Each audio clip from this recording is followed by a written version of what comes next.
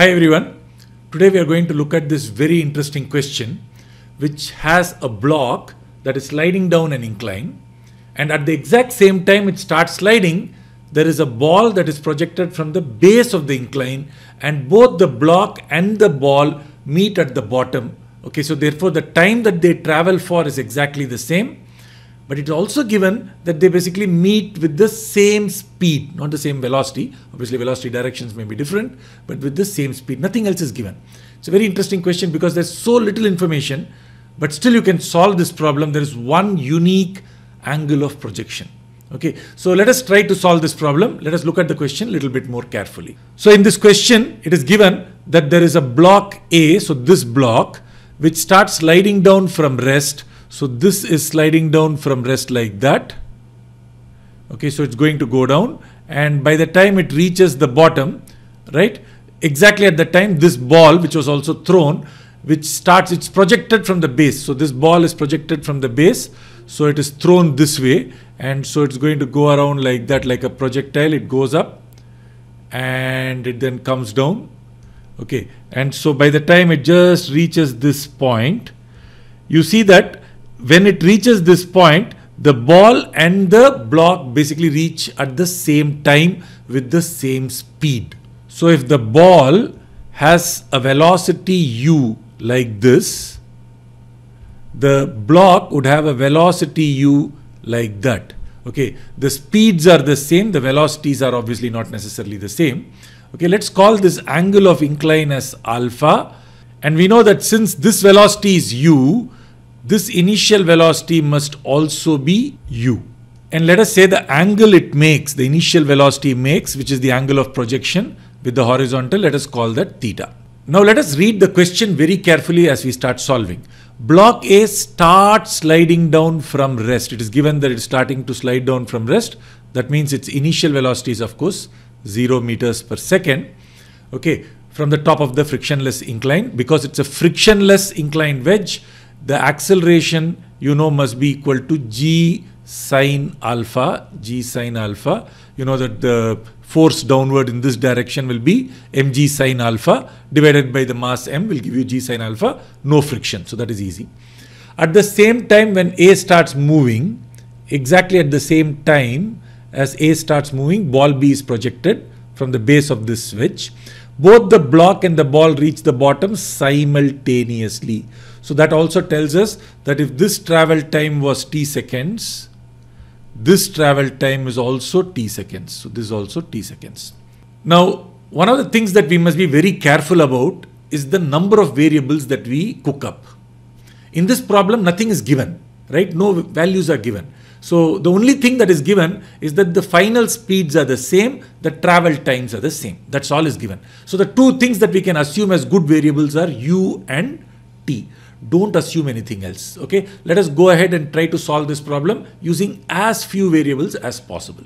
Now let us look at the first equation. This block, it starts from here and goes till there. So its speed increases from 0 to u. So the change in velocity is u. So if I now use v minus u, well, the final velocity for this is u. U minus 0 is acceleration into time, g sine alpha into t. So this tells us one piece of information. So obviously I can write this as u minus 0 is just simply u. So I can write u equals g sine alpha into t. Okay, so this is our first equation. The second is that we can look at time calculation in this case, right? And for this, u cos theta would be the horizontal velocity, u cos theta for the projectile, and the vertical component is u sine theta.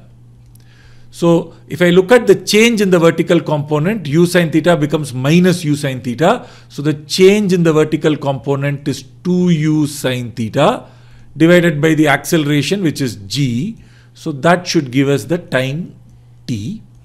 But that is for this is the equation, the times that we have calculated. This place we have calculated it for the projectile.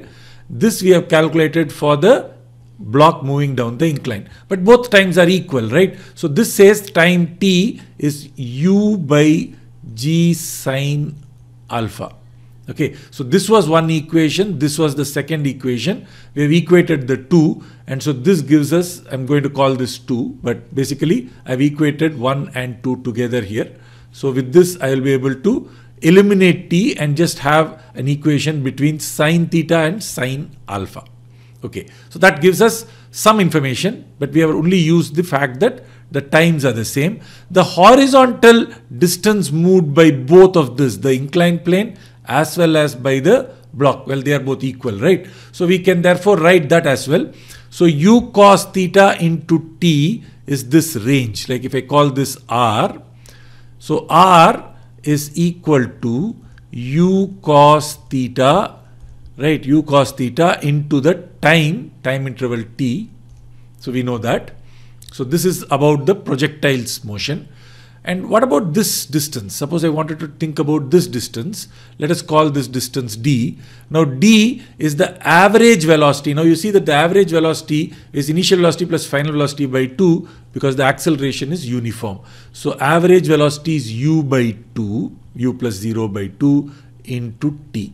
Correct? That is the distance d, and d cos alpha must be r. D cos alpha must be r. I have calculated d for this block, and so I can write ut by 2 cos alpha. So r can also be written as ut by 2, u by 2 average velocity into time, which is this distance, cos alpha. Okay, so this is equation 3. Actually, I don't even need to call equation 1 anymore because equation 1 has already been subsumed here. So we can treat this as equation 1 and we can treat this as equation 2, but since I've already written it, that's good enough. Actually, we have written 4 equations. I've written one equation here, one equation for this one, right? Because I've written r equals u cos theta into t, that is one equation. R is ut by 2 into cos alpha, that is the second equation.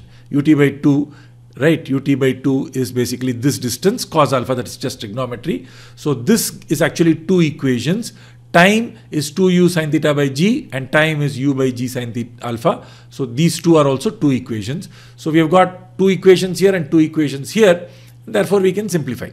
Now the great thing is the way I have written it, you can cancel most of it. So if I now take the second equation and I try to rewrite the second equation, you can see that u is going to cancel out, g is going to cancel out, and so I'm going to get sine alpha is equal to 1 by 2 sine theta. So this is our first statement, okay, trigonometric statement. And now if I look at this one, I can cancel the t and I can cancel the u, and so this tells me cos alpha is 2 cos theta. So this is the second equation. Now it becomes a mathematics problem because I have got sine alpha in terms of sine theta, cos alpha in terms of cos theta, and so I can write sine square alpha plus cos square alpha because I don't need alpha, right? The question says find the angle of projection, which is theta. So I need theta. So sine square alpha plus cos square alpha is 1, but sine square alpha is this square, right? So that is 1 by 4 sine square theta plus 2 cos theta whole square, so that is 4 cos square theta. Now this is a trigonometric equation that I need to solve. Let us look at that a little bit more carefully. So if I now start looking at this equation, I'm going to call sine as s. And of course I can take cos and write it as 1 minus sine square. So the equation really is just 1 is equal to 1 by 4 s square plus 4 times cos square theta, which is 1 minus sine square theta, which I can write it like this. And if I cross multiply by 4s square, I'll get 4s square is equal to 1 plus 16s square minus, well, this is already a 4s square into 4s square, that is going to give me 16s power 4. And so this is 16s power 4 minus 12s square minus 1 is equal to 0, and therefore s square sine square theta is using the quadratic formula. This is just a quadratic equation in s square. This is s square whole square, this is s square power 1. So s square is minus b plus or minus root of b square minus 4ac. Well, 4 into 16, 64. 64 into minus 1. So that becomes plus 64 by 2 times 16, which is equal to 32. And so we can simplify this. And so when I simplify this, I'm going to get 3 plus or minus root 13 by 8. And since if I put a minus sign here, this is 3, right, which is root 9 minus root 13 is negative number, and a square obviously has to be positive. So we can eliminate the minus value, and so we can say that sine square theta is 3 plus root 13 by 8, and which means that sine theta is root of 3 plus root 13 by 8.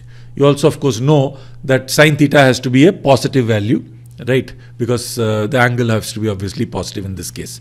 It's a projectile, right? So if I now substitute the value here, 3 plus root 13, that gives me root of 0.8256.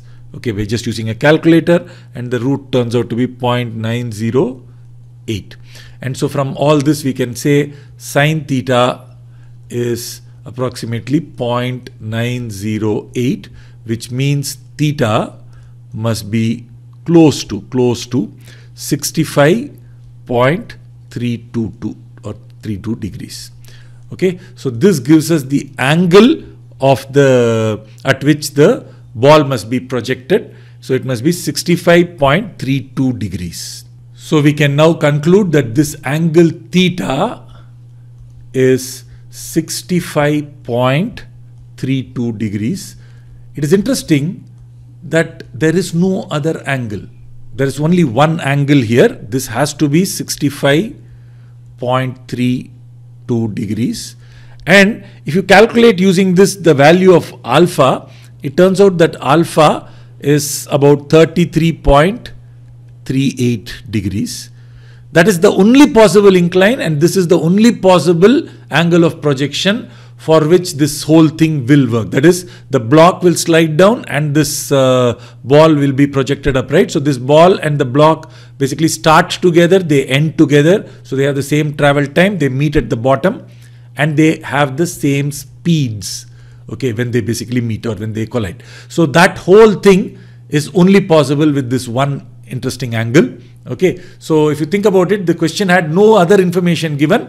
Okay, so these kinds of questions are a little tricky, of course, but they are also very, very interesting to solve. And it's telling you something fantastic. It is saying that I've given you some information from the question. The question's information says that if you throw the ball at the same time as you release the block comes down and the ball goes up and comes back. They meet at the same time, so the travel times are the same and their speeds are the same. That is possible for only one incline angle and for one unique angle of projection, which happens to be 65.32 degrees. I hope you understood this solution, and until we meet next time, keep learning.